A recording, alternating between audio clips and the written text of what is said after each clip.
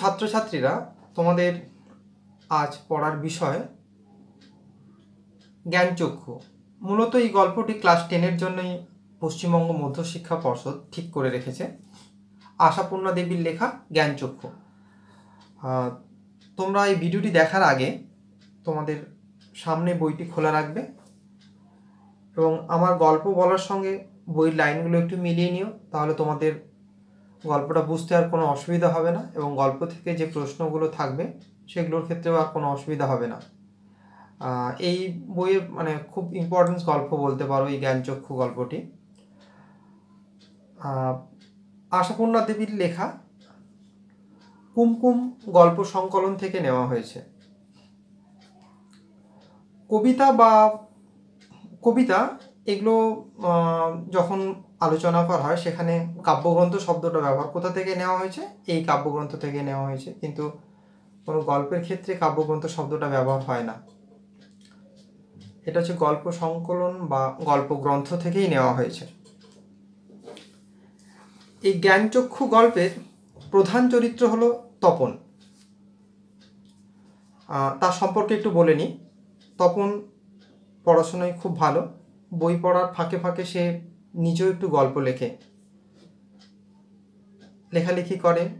অন্যান্যদের থেকে পার্থক্য তার এইটুকু, শিক্ষার প্রতি তার প্রবল ঝোঁক, লেখালেখির প্রতিও তার প্রবল ঝোঁক। অর্থাৎ সেও মনে মনে ভাবে কবি হবে বা সাহিত্যিক হবে বা লেখক হবে।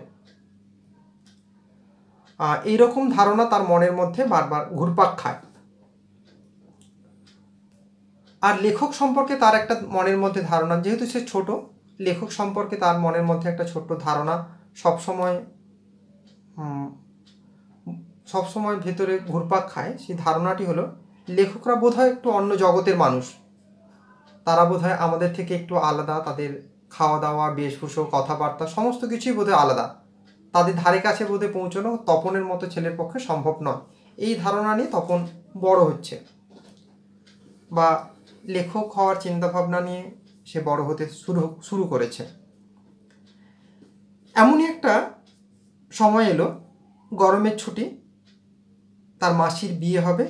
তখন ঠিক গরমের ছুটির সময় তার মাসি মামার বাড়িতে যাবে, যেহেতু মাসি মামার বাড়িতেই থাকে, সেখানে সে যাবে।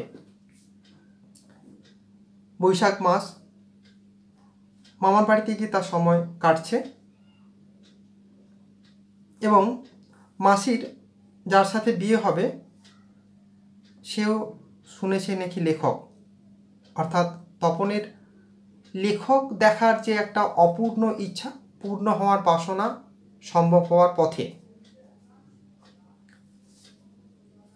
এমন সময় সে শুনতে পায় যে তার মাসির সঙ্গে যার বিয়ে হবে সে লেখক এবং সেই সম্পর্কে তার মনের মধ্যে একটা আনন্দ উদ্বেল দেখা দেয়। তার লেখককে তার চোখের সামনে সে দেখতে পাবে, এই নিয়ে সে আনন্দে অনুপ্রাণিত হয়ে পড়ে এবং অনুপ্রাণিত হওয়ার সঙ্গে সঙ্গে সে নিজে মনে মনে ঠিক করে নেয় সেই যে ছোট ছোট গল্পগুলো লিখেছে মেশোকে দিয়ে সেই গল্পগুলোকে ঝালিয়ে নেবে ঠিক হয়েছে কিনা এই ভেবে। এবং মাসির কাছে সে প্রথম গিয়ে কথাগুলি জানায় যে তার এই যে লেখার বিষয়টা, তখন যে সময় করে গোপনে অনেক কিছু লিখে ফেলেছে, সেগুলো সে কিভাবে মেশোর কাছে পাঠাবে বা মেশোকে দেখাবে। এবং সে যথারীতি মেশোর আগমনও লক্ষ্য করে। মেশো মামার বাড়িতে আসে, সেখানে সে দেখে মেশো অন্যান্যদের মতনই, সাধারণ মানুষের মতনই তার চলাফেরা, কথাবার্তা, পেপার পড়া, পেপারে কোনো রাজনীতির খবর দেখলে তার প্রতি তার একটা বিতৃষ্ণা মনোভাব, কোনো খাওয়ার বেশি দিলে সে না এত আমি খাওয়া পছন্দ করি না, বা এত খাওয়ার লাগবে না, বা এতটাই বা কেন আমাকে দিচ্ছ, এই ধরনের বিভিন্ন আলোচনার মাধ্যমে তখন বুঝতে পারে যে আর 10টা লোকের থেকে বা আর অন্যান্য যে লেখক সম্পর্কে তার মনের মধ্যে যে ধারণা তৈরি হয়েছিল তার থেকে মেশো সম্পূর্ণ আলাদা ধরনের লেখক।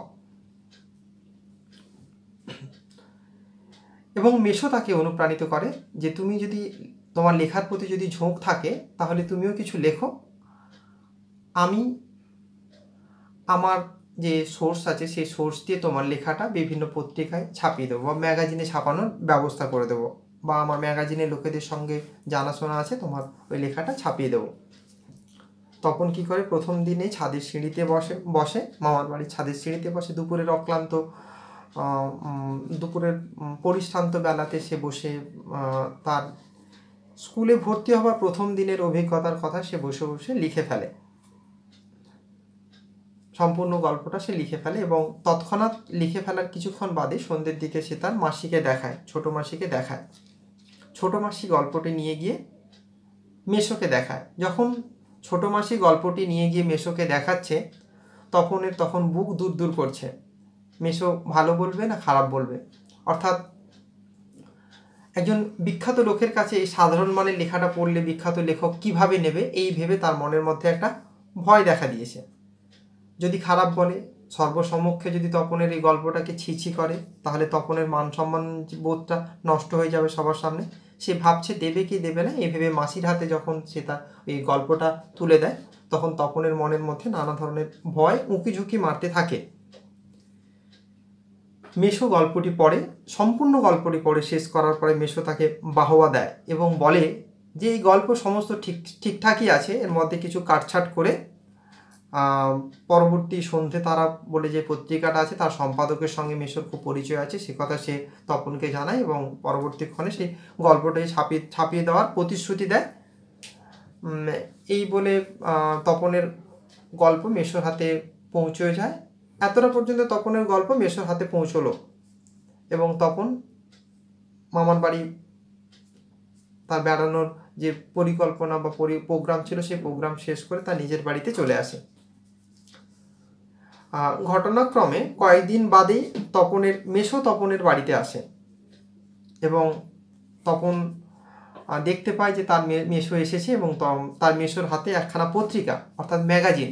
তপনের দেখে খুব আনন্দে উৎফুল্ল হয়ে ওঠে, বোধহয় এই পত্রিকায় তার গল্প নিশ্চিত ছাপা হয়েছে, এই ভেবে সে আনন্দে লাফালাফি করতে থাকে এবং মনের মধ্যে একটা অতৃপ্ত বাসনা ছোটাছুটি করতে লাগে।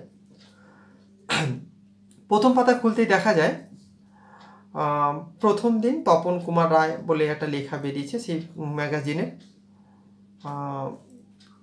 সে আনন্দে উৎফুল্ল হয়ে ওঠে এবং গল্পটিতে দেখা যায় যে তপনের মেসোমশাই কিছু কাটছাট করেছে এবং কাটছাট করে বইটার মধ্যে ছাপানো হয়েছে। যখন কাটছাট করা হয়েছে সে কথা কিন্তু তপনকে জানানো হয় না এবং মেসো তৎক্ষণাৎ তখনই বলে যে এর মধ্যে কিছু কাটছাট করে তোমার গল্পটি আমরা ছাপিয়ে ফেলেছি এবং অনেকে অনেক ধরনের বাহবা দিয়েছে, আমরা খুব খুশি বা তোমাদের মামা বাড়ির সবাই খুশি, এই ধরনের বলে তপনের সামনে তুলে ধরা হয় এবং তপন মনে মনে খুশি হয়। কিন্তু সেই মুহূর্তে তপনের বাড়িতে যারা উপস্থিত ছিল তপনের গুণগানের থেকে তপনের মেসোর গুণগান সবাই বেশি করে করতে থাকে, সবাই তপনের মেসোকে বাহবা দিতে থাকে। আপনি না থাকলে বোধহয় হতো না, আপনার দ্বারাই সম্ভব হয়েছে বা আপনার মতো একজন লেখক আমাদের পরিবারের সঙ্গে সম্বন্ধ স্থাপন হওয়ার ফলে আমার এই তপনের লেখা গল্পটি ছাপানো সম্ভব হয়েছে, এই বলে তপনের সামনে বলা বলি করতে থাকে এবং তপন মনে ভাবতে থাকে যে এই কৃতিত্ব তো সম্পূর্ণই তাহলে মেসোর, আমার কৃতিত্ব বলে তো আর কিছু নেই, সম্পূর্ণ কৃতিত্ব মেসোই নিয়ে চলে যাচ্ছে।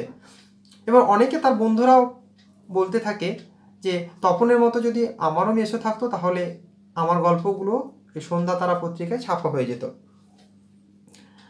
এই বলে তপনের মনের মধ্যে একটা এই বলে যখন তপনের মনের মধ্যে একটা ভাব বারবার দেখা দিচ্ছে যে সমস্ত কৃতিত্ব যদি মেসোর হয় তাহলে আমার লিখে তো আমার কোনো লাভই হলো না, আমি কি বা আমার হলো, এই করে তখনই তপনের মায়ের প্রবেশ হয়, তখনই তপনের মা আসে। তপনকে তখন বলে যে আচ্ছা তপন তুই তোর গল্পটা পড় দেখি, পড়। তখন তপনের মা তপনকে বইটি পড়তে বলে এবং তপন পড়তে গিয়ে বারবার থমকে যায় এবং দেখে যে পুরো গল্পটাই আদপে বদলে ফেলা হয়েছে, অর্থাৎ মেসো এত কাটছাট করেছে যে পুরো তপনের যে লেখা গল্প সেই গল্পের সঙ্গে এর কোনো মিলই খুঁজে পাচ্ছে না। তপন নিজের গল্প নিজে দেখে চিনতেই পারছে না। এমন সময় তপনের মনের মধ্যে একটা দুঃখের জায়গা তৈরি হয়, সে মনে মনে ঠিক করে যে আমি এমনি কারো করুণার পাত্র হয়ে আর কখনো লেখা দেব না, যদি আমাকে লেখা কখনো দিতে হয় বা যদি আমার লেখা কেউ ভালো বলতে হয় তাহলে আমি নিজে সম্পাদকের ঘরে গিয়ে আমার নিজের লেখা হাতে তুলে দিয়ে আসবো, এবং তারা যদি মনে করে যে ছাপানো দরকার আছে ছাপাবে, না হলে ছাপাবে না। এভাবে মেসোর মতো লোকেদের করুণার পাত্র হয়ে আমার লেখা ছাপার কোনো মানেই হয় না। সে মনে মনে ক্ষুব্ধ হয়। লেখকের প্রতি যে তাদের সাধারণ যে মানসিকতা ছিল লেখকদের প্রতি, সেই মানসিকতাটা নষ্ট হয়। লেখকরা যে কী প্রকৃতির মানুষ হয়, বা বড় ধরনের লেখকরা ছোট ধরনের লেখকের প্রতি কীভাবে মানসিকতা জ্ঞাপন করে, সেই সম্পর্কে তার অনেক ছোট ছোট ক্ষুদ্র ক্ষুদ্র জ্ঞান জমা হয়। সেই জ্ঞানই পরবর্তী ক্ষেত্রে তপনকে বড় হতে সাহায্য করে। অর্থাৎ এখানে যে জ্ঞানচক্ষু, আমাদের বাস্তবিক পক্ষে আমরা যে চোখ দিয়ে দেখি বা আমরা বাইরের জগতের সঙ্গে মিশে যেটুকু শিখি সেটা হচ্ছে বাহ্যিক জ্ঞান। আমাদের অন্তর্নিহিত জ্ঞানের একটা দরকার হয়, অর্থাৎ ভেতরের একটা জ্ঞান দরকার হয়, যেটা তুমি বারবার ঘাত প্রতিঘাতে বা বারবার ঘা খেতে খেতে খেতে খেতে যখন তোমার মনের মধ্যে যে শিক্ষাটা তৈরি হবে, সেই শিক্ষাটা হচ্ছে আসল শিক্ষা। সেই শিক্ষার জায়গা তপনের মনের মধ্যে খুলে গেল, অর্থাৎ জ্ঞানের অন্তর্নিহিত দিকটা খুলে গেল। সে বুঝতে পারল যে অপরের কৃপার পাত্র না হয়ে নিজেই যদি নিজের লেখাটা সম্পাদকের অফিসে গিয়ে প্রকাশ করে সেটা যদি ছাপা হয় পরবর্তী ক্ষেত্রে, সেক্ষেত্রে তপনকে বেশি মানুষ চিনবে। কেউ তো আর এইরকম করতে পারবে মানে এইরকম করবে না কখনো যে এটা মেসোর জন্য সম্ভব হয়েছে বা এটা এর জন্য সম্ভব হয়েছে, বা অপরকে কখনো বাহবা দেবে না। যা বাহবা সেটা তপনের জন্যই আসবে, ভালো হোক বা খারাপ হোক। আর আমার এই গল্পটি যদি তোমাদের ভালো লাগে তবে অবশ্যই চ্যানেলটি সাবস্ক্রাইব করবে। পাশে যে ছোট্ট একটি বেল বোতাম আছে সেটাও তোমরা প্রেস করে দিও।